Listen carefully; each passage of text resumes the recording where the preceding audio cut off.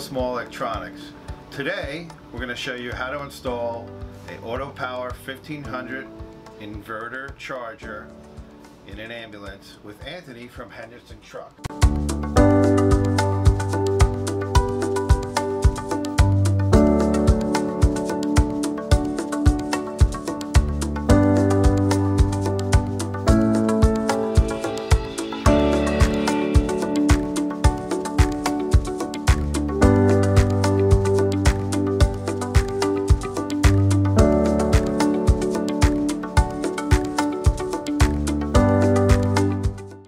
Hey guys, this is Jason at Tech Support, Kussmaul Electronics, and we're going to talk about the AP1500 DC power connections. These are going to be your large studs here that are going to go to the vehicle battery. We also offer an optional 18-inch pigtail, which allows you to easily connect these wires to the terminals and then plug directly into a mating connector here, which you can adapt to the vehicle's battery wire.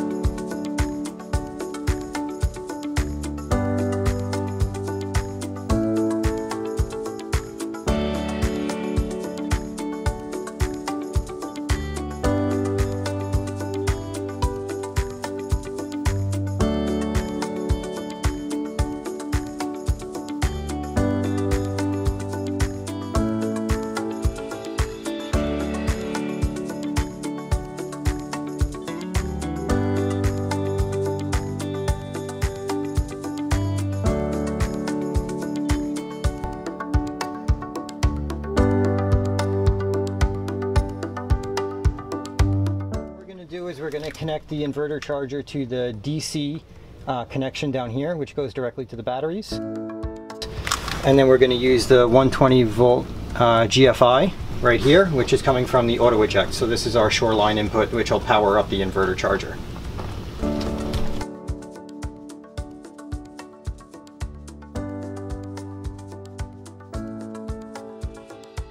Okay, what we're going to do is install the included battery temp sense cable.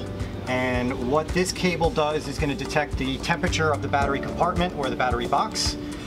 If this cable is not plugged in to the front of the AP1500 inverter charger, the charger will be limited at 25 amps. Okay? If you plug this cable in, the charger now has full capability to go to 55 amps.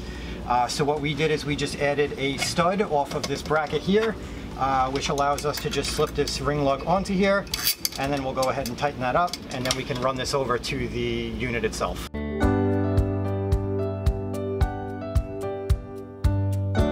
Alright, we're going to hook up the digital display, just match the colors according to the pins.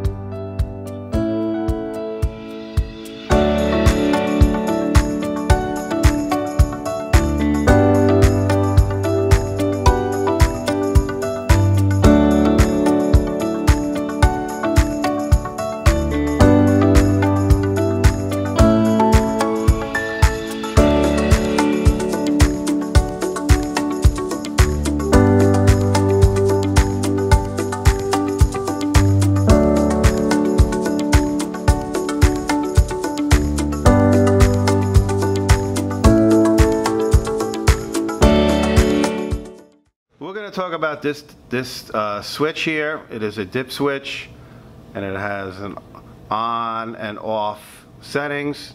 There's a bunch of different settings. I'm not going to go into detail on each of this. You can go into the manual and look at that. But I'm going to talk about switch position number 4. That's very important.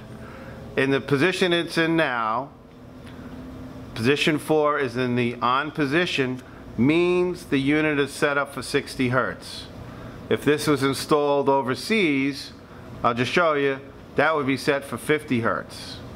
So you want to keep position switch 4 in the on position. That means this inverter charger is set up for the US and 60 Hertz.